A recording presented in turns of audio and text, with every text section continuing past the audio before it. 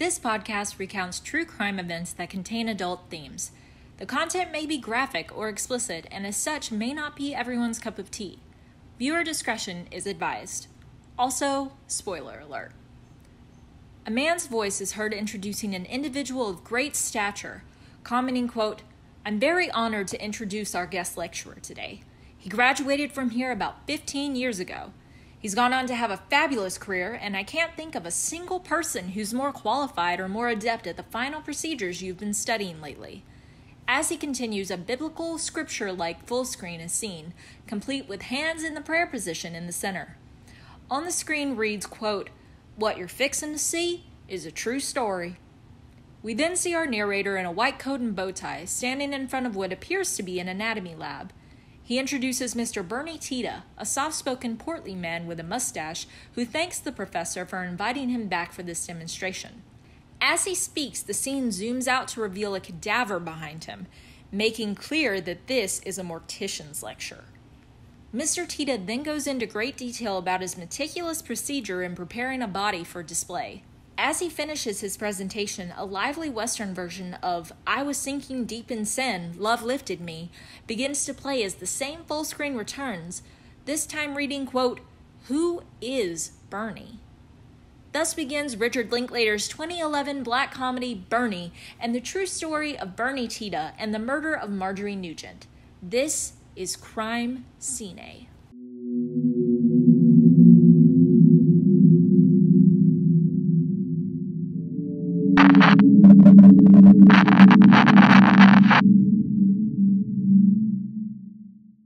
In July of 1997, a local woman in Carthage, Texas noticed the absence of local widow Marjorie Nugent around town. Though standoffish and perceived as cruel, Mrs. Nugent nonetheless was a well-known fixture of the East Texas town and had not been seen in public for some time. The worried local put in a call to the sheriff's office. Once again, due to her reputation and other pressing matters at the time, Mrs. Nugent's whereabouts were put on hold for almost a month. Bernie Tita, Mrs. Nugent's closest friend and business partner, was asked if he knew of her whereabouts while attending a local college student's wedding in Las Vegas. Tita claimed she was staying in a hospital in Temple under a different name because she did not wish to be contacted, but authorities were unable to locate anyone who matched her description in any hospitals in Temple. Rod Nugent Jr., Marjorie's only son, was contacted and arrived in Carthage with his eldest daughter shortly after, ready to file a missing persons report. As they searched her empty estate, the granddaughter noticed that the deep freeze had been taped shut. There, hidden under bags of frozen food, was Marjorie Nugent, wrapped in a white sheet. The entire freezer, body still encased, was relocated to Dallas for evidence examination and an autopsy, a generator connected to it to keep it working. As deputies scrambled to gather more evidence, the biggest question in the investigation remained. Where was Bernie Tita? And was he involved in Mrs. Nugent's death? Bernard Tita Jr. was born on August 2, 1958 in Tyler, Texas, to Bernard Sr. and Leila Mae Jester. His father, a native of Ogulnow, Russia, formerly the Ukraine, immigrated to the United States in 1926 and served as a professor of music and choral director at Our Lady of the Lake College, now a university, in San Antonio from 1946 to 1948. He later served in the same role at Southern Methodist University in Dallas from 1948 to 1957, Kilgore College in Kilgore from 1957 to 1968, and then as the director of the McMurray Channers at McMurray College, now a university, in Abilene from 1968 until his death in either 1973 or 1974. I could not find a confirmed death date, but his death did take place when Bernie was 15. Bernard Sr. was also a church music director and vocal performer throughout his life. Leila was his first wife, whom he married in 1957. She died in a car accident when her only son was 3 years old. He then remarried Clara Catherine Wiley in 1963. Bernie Jr. took on an after-school part-time job at a local funeral home during his time at Cooper High School in Abilene, with his sister noting, quote, "He wasn't a dour boy. He was popular at high school, and for kicks he'd sneak the hearse on Fridays out of the funeral home and drive a bunch of us around Abilene." He graduated from Cooper in 1976 and went on to earn an associate's degree in mortuary science from McNeese State University in Lake Charles, Louisiana. He later moved to Carthage, where he earned a job at Hawthorne Funeral Home, becoming quite popular in and around town due to his involvement in his church and recreational activities. He also became popular with local elderly widows who he would tend to while performing the funeral services for their late husbands. This is exactly how he came to know Marjorie Nugent. Born in 1915 just outside of Carthage, Marjorie Nugent was the daughter of a grocery store owner. She attended Louisiana Tech, where she met R.L. Rod Nugent, whom I might note shares the same first name as my maternal grandfather, and I never thought I'd hear or meet another person named R.L. in my life. Just saying. Rod had recently graduated from Tech with an electrical engineering degree, and after he and Marjorie married, he took a job with Magnolia Oil, which went on to become the more well-known giant, Mobil. His job saw them live in various areas throughout Louisiana, New Mexico, and Texas, 12 plus years of which were spent in Midland, where they also raised their only child, Rod Jr. For those of you who may not be familiar with Texas, Midland's economy heavily relies on oil and gas, so it makes sense that the Nugents spent a decent amount of time there. Midland's also known for being the hometown of former First Lady Laura Bush, as well as the one-time home of former Presidents George H.W. and George W. Bush, as well as former First Lady Barbara Bush. Do with that information what you will. In 1989, the Nugents returned to Rod Sr.'s home of Carthage, where they built a 6,000-square-foot stone home at the edge of town, surrounded by a stone wall and electronic gates. It was noted that Marjorie was somewhat of a recluse, rarely leaving the house and being not so friendly with local residents. She even refused to speak to one of her sisters that lived in Carthage due to an argument the two had had back in the 80s over their deceased mother's estate. She also rarely spoke to her son due to the number of arguments the two had gotten into over the years. Many considered Marjorie hard to get along with, one local stating that she, quote, acted as if she was too good for Carthage. Another local stated that, quote, if she had had her nose any higher, she would have drowned in a rainstorm. Contrasting that of Bernie Tita, Marjorie did not participate in civic activities or contribute in any way to local causes, suggesting that she may have hated spending money in town. In Skip Hollandsworth's 1998 Texas Monthly article, Midnight in the Garden of East Texas, quote, a local veterinarian claimed that when he informed Marjorie he would need to charge her $45 for treating her dog, she argued with him until he lowered the price. A close relative, purposely unidentified, believes Marjorie at times lapsed into low-level clinical depression, saying, quote, Marjorie was a very difficult woman to love. When Rod Sr. died of unexpected heart failure in 1990, only a handful of people attended his funeral. It was held at Hawthorne Funeral Home, where Bernie Tita worked. Bernie's normal routine of entertaining and catching up with widows did not stop with Marjorie, though I'm sure he was aware of her reputation around town. The two became inseparable, spending every waking moment with each other. Nugent soon began spending lavish amounts of money on Tita, including gifting him with a $12,000 Rolex watch shortly after the funeral of her husband. She also allowed him to begin handling her bills and eventually altered her will to disinherit her son and family and leave her entire $10 million estate to Tita in 1991. He even left his job at Hawthorne in 1993 in order to work full-time as her business manager and travel companion. They went on frequent trips together, traveling to Asia, Egypt, Russia, and even cruising to Europe aboard the Queen Mary. Many town locals suspected seduction and romance were involved in the close relationship of Bernie and Marjorie, though this was more than likely just speculation. In fact, Bernie's former boss at Hawthorne Funeral Home remarked, quote, he showed no romantic interest in women his age at all. I think some of the men during their coffee shop talks would insinuate that Bernie was a little light in the loafers. The more than likely answer was Bernie's own tendency to keep his hand glued to his wallet. Bernie was by all accounts a shopaholic and was sorely tempted by Marjorie's surplus of money. He was constantly behind in his American Express payments and owed $4,000 in back taxes to the IRS. Nevertheless, he bought a 2-bedroom home 1 mile from Nugent's, decorating his front yard with his collection of penguins, of which he had an affinity for because, quote, they looked so well dressed. He also kept his display of 70-plus wristwatches in the hallway and earned a pilot's license so he could purchase a couple of small airplanes. Unbeknownst to Marjorie, however, Bernie was also handing her money out to pretty much anyone in Carthage that could use it. He bought at least 10 cars for individuals without, and a home for a young couple struggling with finances. He provided scholarships to Panola College students and even pledged $100,000 to his home church of First United Methodists building campaign. Though it seems for all his spending, Bernie was paying the true price in quality time spent with Marjorie. She demanded he lay out her medications every day and would throw a fit and call him incessantly if he was not at her house by lunchtime at 11:45 every single day. When he was visiting with others, Bernie would have to interrupt conversations at random intervals in order to check on Mrs. Nugent at her request. All of this had to have taken a toll on Bernie and would have surely run anyone else in Carthage off. But not Bernie. He had an obligation. For Thanksgiving in 1996, Bernie traveled alone to see his sister and informed her that Mrs. Nugent had traveled to Ohio to spend the holidays with the sister she was on good terms with.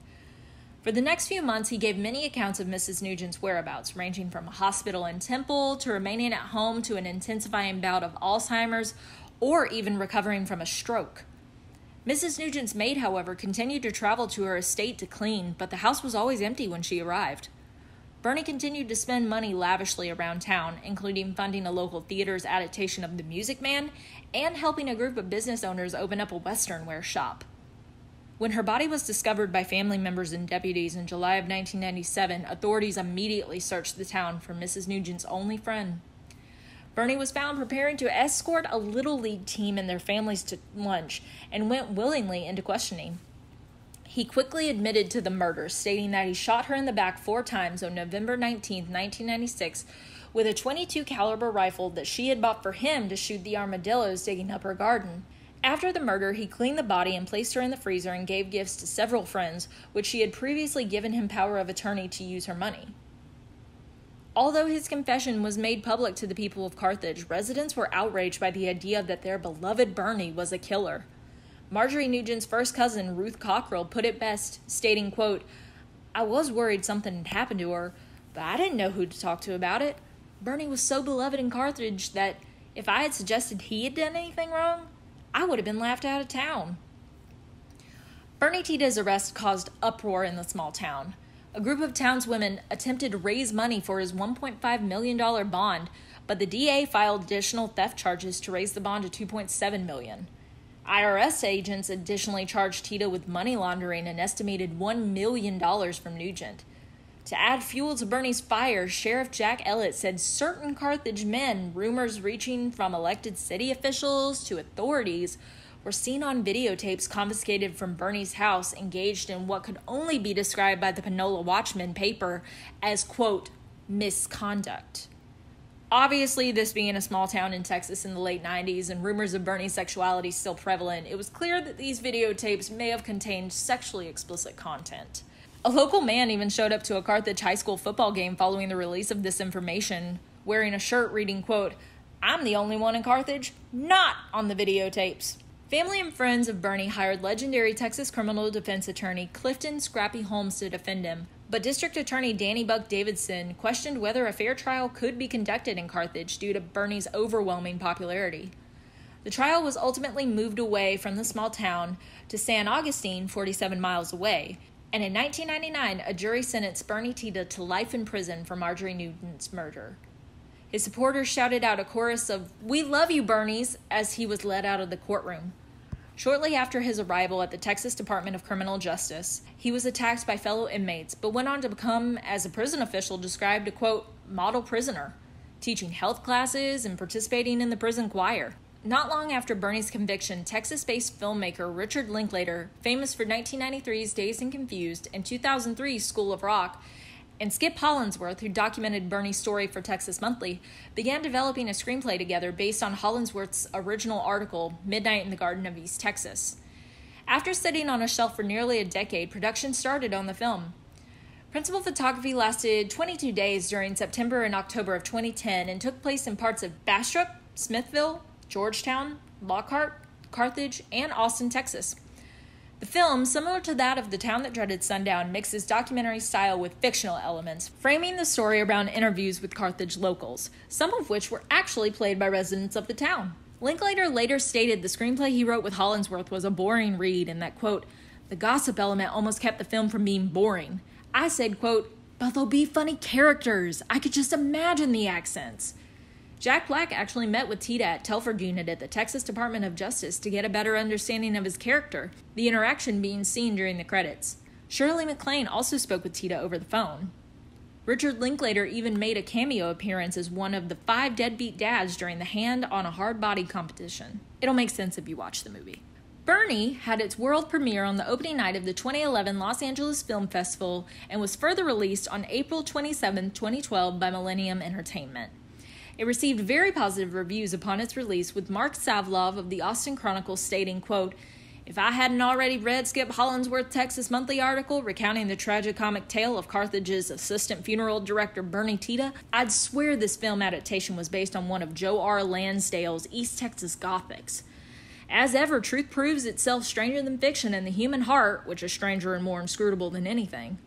And Jack Black redeems himself with a subtly quirky performance that's one of his personal bests." The redemption referring to that of Gulliver's Travels. I'm not going to offer my opinion. Despite critics absolutely loving Bernie, the town of Carthage was not so pleased.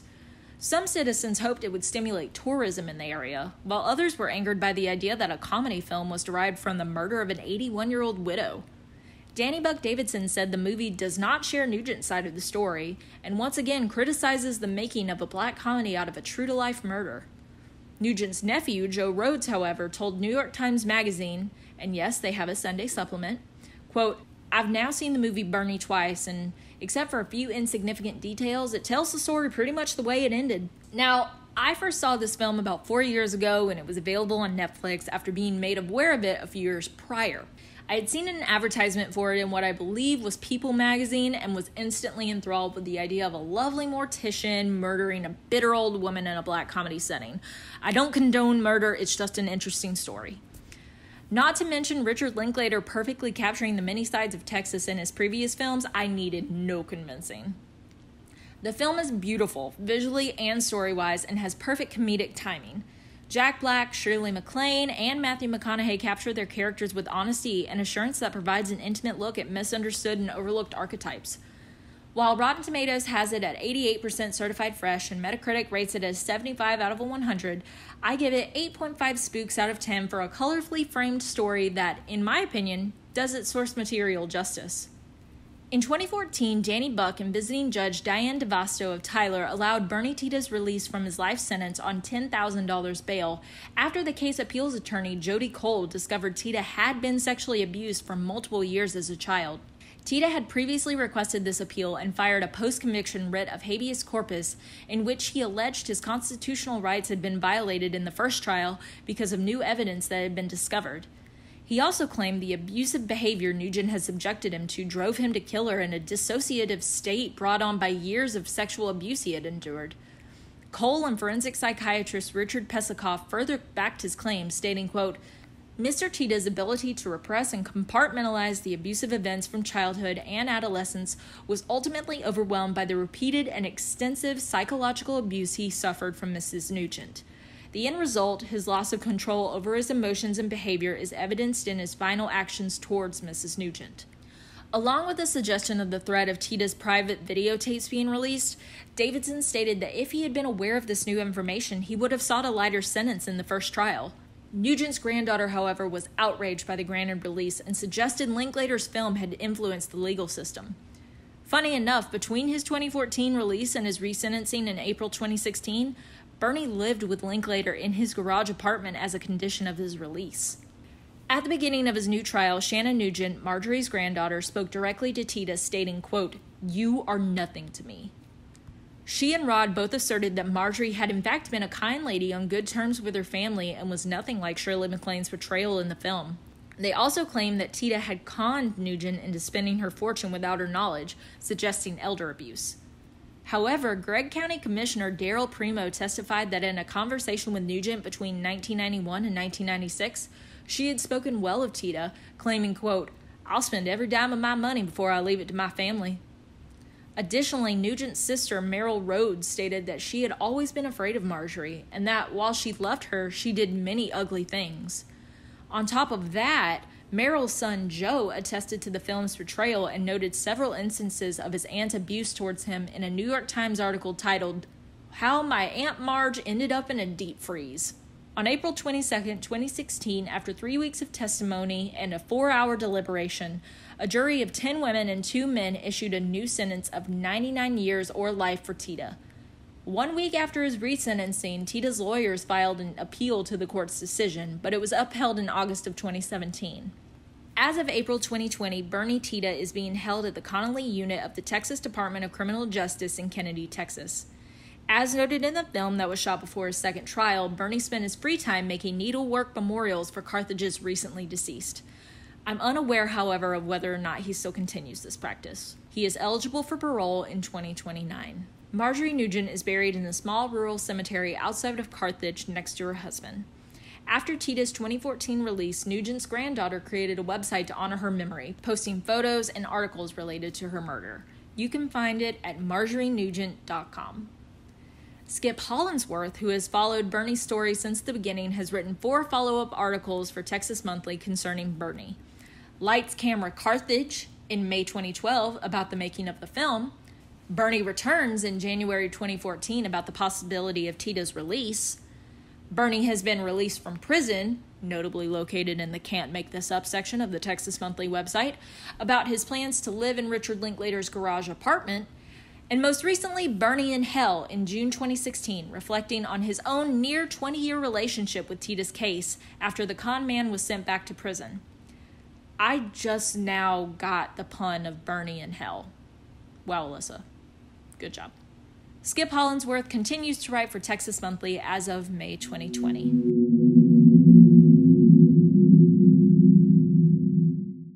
Thank you so much for listening to Crime Ciné. All of the information you've heard in this episode comes from articles written by Skip Hollingsworth for Texas Monthly, Wikipedia, Richard Linklater's Bernie, and of course, IMDb. I apologize for doing 2 Texas stories in a row. I'm just a very big fan of Hollingsworth and Linklater and wanted an excuse for them to possibly hire me in the future. Also, I live in Texas, so there's that.